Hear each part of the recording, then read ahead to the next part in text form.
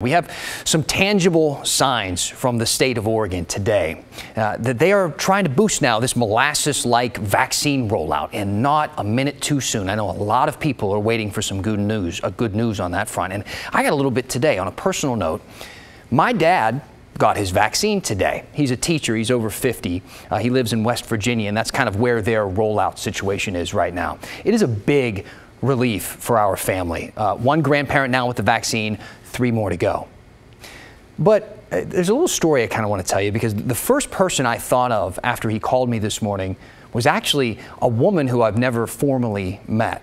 See, I got this call in my office a couple of weeks ago, and I talked to this woman for like 45 minutes. I was answering some of her questions about the vaccine and when we think she might be able to get it. See, this woman is dying. She has a terminal pulmonary issue. And just before COVID took over our lives, she was told that she had about 18 months left in hers. And she has spent this last year, like everyone else, in lockdown, not with her loved ones, not at her favorite restaurant, not crossing off her bucket list.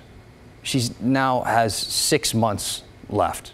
And I probably don't need to tell you that those months get less and less pleasant as they go on. She is the reason why we press our leaders, one of the reasons. That's why we have questions when we hear that young people who work for these hospitals from home are getting the vaccine before people like her.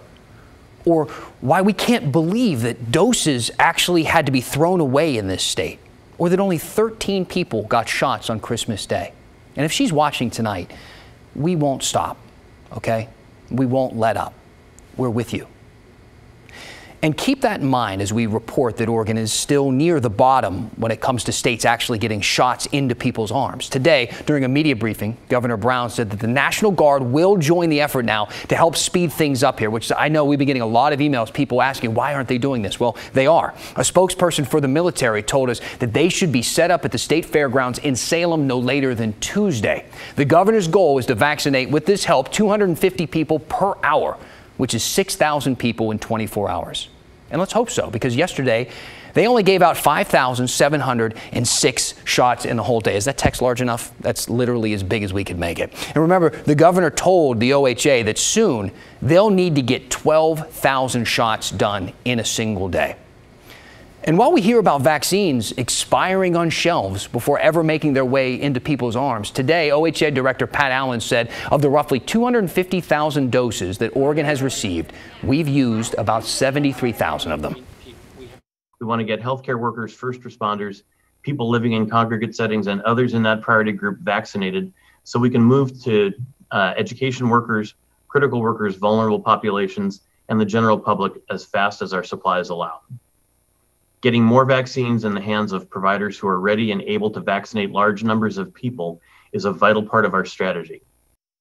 The fact that Oregon is sticking so strongly to only giving shots to people in that initial 1A group actually kind of goes against the advice of the U.S. Surgeon General. See, the Surgeon General is saying that those groupings, right, are really just guidelines, and states should focus on just getting as many shots into as many arms as possible, especially when you consider this reporting from the Oregonian.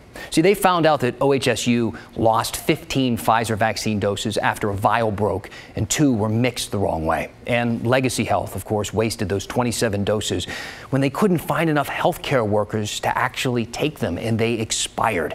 And I'm sure with some different planning, they would have had no problem finding 27 arms to inject with those vaccines. But now they can't.